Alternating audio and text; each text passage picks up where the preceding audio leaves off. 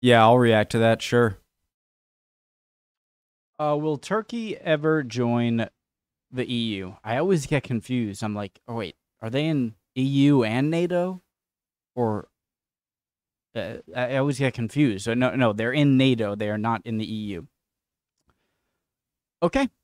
Preemptive like. The EU made simple. Great channel. Hi guys, my name's Connor. Did I say this?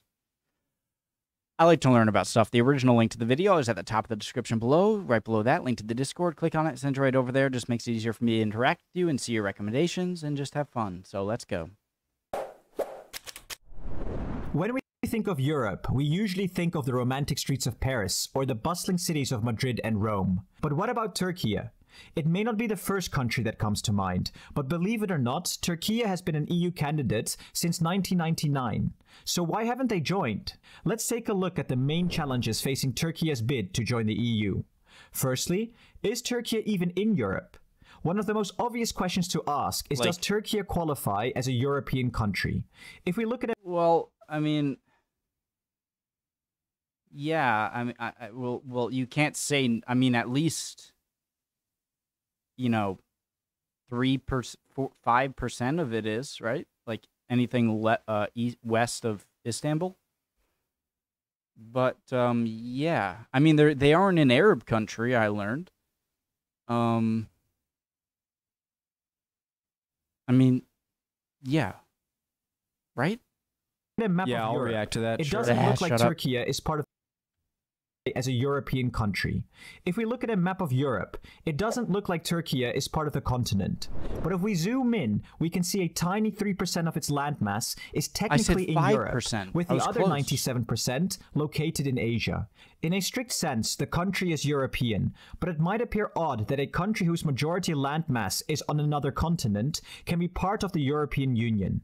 Accepting Turkey would mean an EU border with Georgia, Armenia, Iran, Iraq, and Syria, and might also set a precedent for countries whose majority of territory is outside of Europe to join the Union, such as Georgia or even Morocco, who already had an EU membership bid rejected in 1987.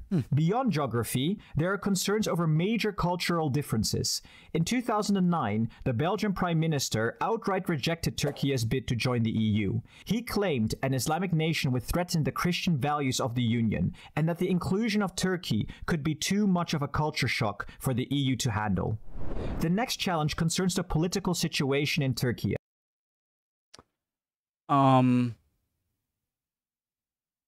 I was gonna see if Albania is in it. What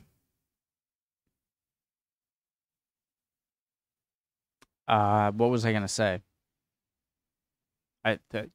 Yeah.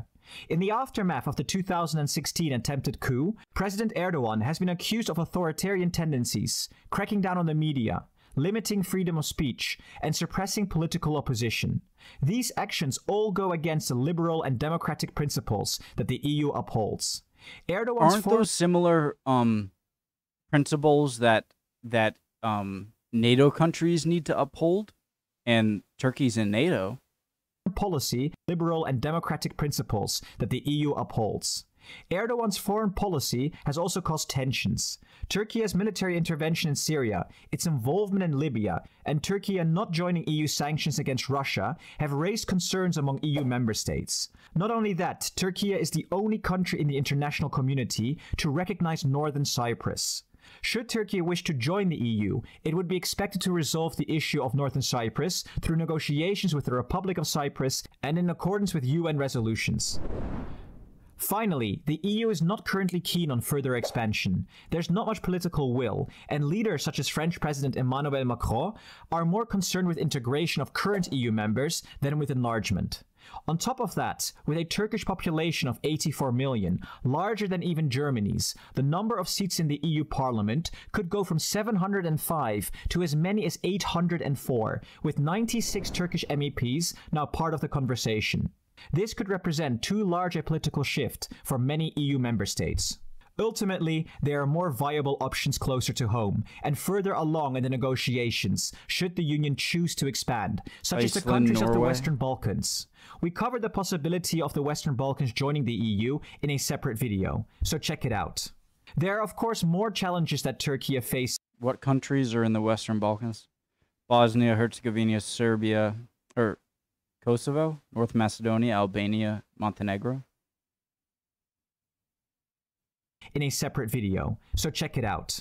There are, of course, more challenges that Turkey faces in order to join the EU. For instance, the economy, which is suffering from exceptionally high inflation rates. With so many challenges, we believe EU membership is completely off the table for now. Significant reforms would have to take... Of course, more challenges that Turkey faces in order to join the EU. For instance, the economy, which is suffering from exceptionally high inflation rates. With so many challenges, we believe EU membership is completely off the table for now. Significant reforms would have to take place, most likely with a different Turkish government. And then there's the ultimate question. Does Turkey even want to join, as only 33% see the EU as Turkey's most important partner? Let us know what you think in the comments, and please like the video and subscribe. If you I wonder who they see as their most important ally. I'd imagine it's not Russia. I don't think Germany really... I mean, I don't think Turkey really gets along that well with Russia. Certainly they have a lot of history of... Sorry. Yawn. Excuse you. Me.